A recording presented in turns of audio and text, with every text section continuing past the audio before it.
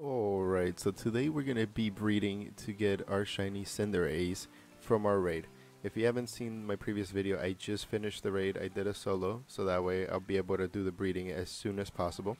It did take me a little bit of time to get started, so yeah. The first things that we're going to need is of course going to be our Pokemon, or if you have a friend that has been breeding it and you have a hatchlings and you have a score bunny, you can use that as well. So essentially here's the Cinderace that I caught. It's from the raid, a 100 perfect IV with the Liberto hidden ability, Adamant and Nature. So pretty much this one's going to be the same exact thing, 6 IV, Adamant, Nature, and you're also going to have the hidden ability. So in this case, you can use either one of the two. Essentially, you just have to give it the Everstone to whichever one you want to use. In this case, I'm going to use the Score Bunny since it's the one that I was using earlier. I'm going to continue using it. As far as what we're going to breed it with, we're going to use our 6 IV Ditto. That's a Japanese Ditto, so essentially we'll be using the Masuda Method as soon as we use the Japanese Ditto. Since the Ditto is a 6 IV, we're giving it a Destiny Nod so that you can pass down the IVs. And we're giving the Score Bunny the Everstone so that we can pass down this Nature.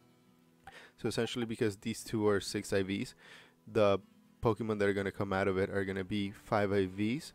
For the most part, you're going to see a few 6 IVs, and very rare you're going to see some 4 IVs.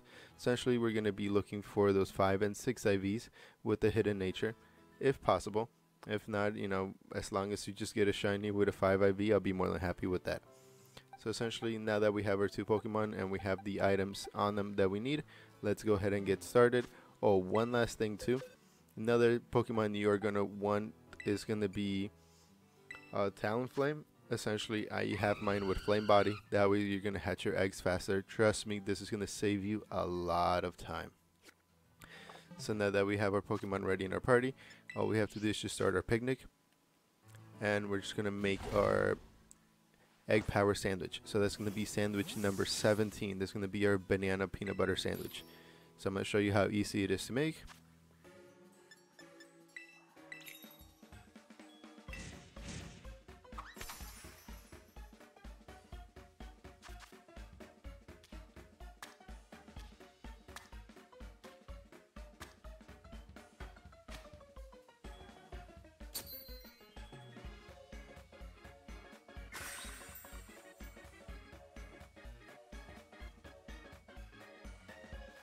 That's pretty much it. Short, sweet, and simple. You get your egg power. You don't waste a lot of materials.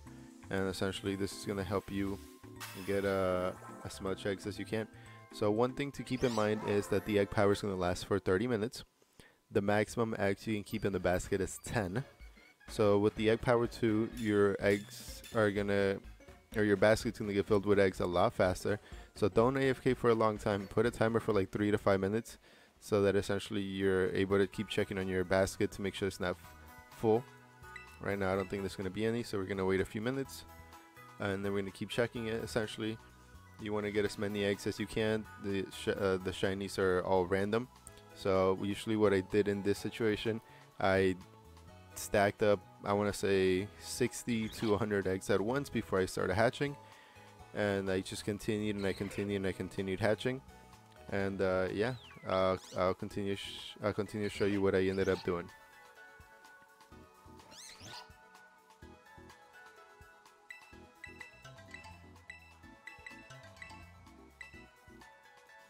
Alright, now that we have some eggs, I'm going to show you a spot where I like to go and hatch my eggs. It's pretty AFK because you can just spin around in a circle. You can hold the 2 joysticks together, or you can put a rubber band between them and essentially just watch your character spin around in circles and hatch the eggs for you.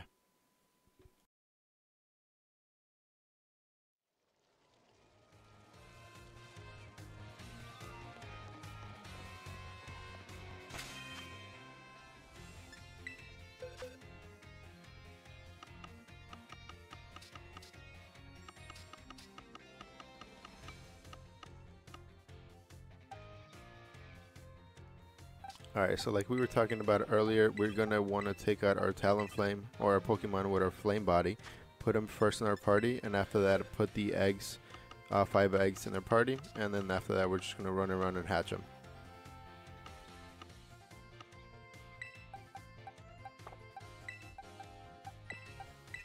And essentially, I'm gonna fast forward really quick, but this will be an example on how you can just hatch your eggs while spinning in a circle in one spot. I'm also gonna show you a clip on how I was breeding earlier. I was doing 2 consoles at the same time. I'm gonna show you how I was doing it while AFKing. That way, if you have any questions, you can always leave the question down on the comments down below. But yeah, essentially I was trying to expedite the process of getting this shiny, even though it did take a little bit longer than expected for me. But let me show you how I was doing it with 2 consoles at the same time.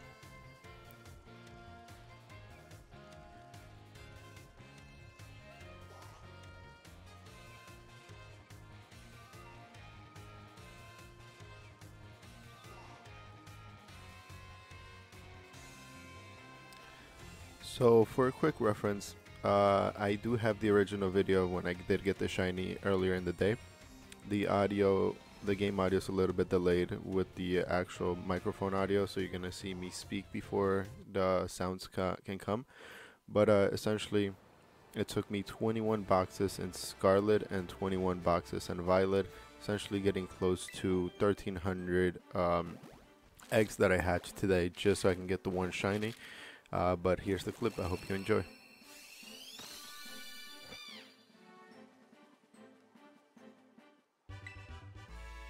Oh, yes, yes, yes! Yo, we finally got the Score Bunny shiny, bro. It took me forever. Oh my god. I thought this thing was impossible to get. Holy crap, dude. We finally got him. We got him. Oh my god. Yo, how many boxes? By the way, I got rid of 13 boxes on this one. Yeah, 13. 13, 14, 15, 16, 17, 18, 19, 20, 21, 21. So yeah, I still think it's wild that I did 1,200 eggs. But anyways, here's a video of me leveling up the Score Bunny to Cinderace.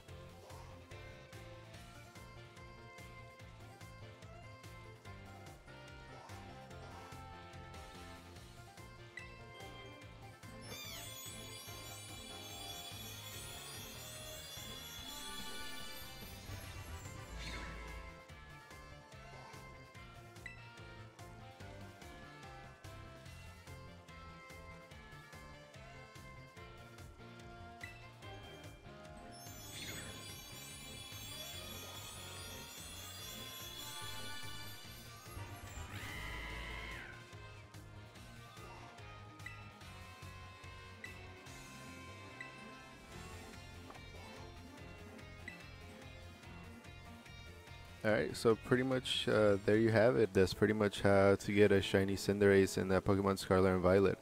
If you liked the video, please make sure you like and leave a comment down below. And if you want to watch any of my videos, they should be popping up on the screen now.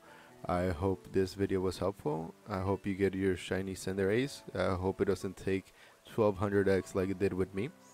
And I'll see you next time. Take care. Have a good one.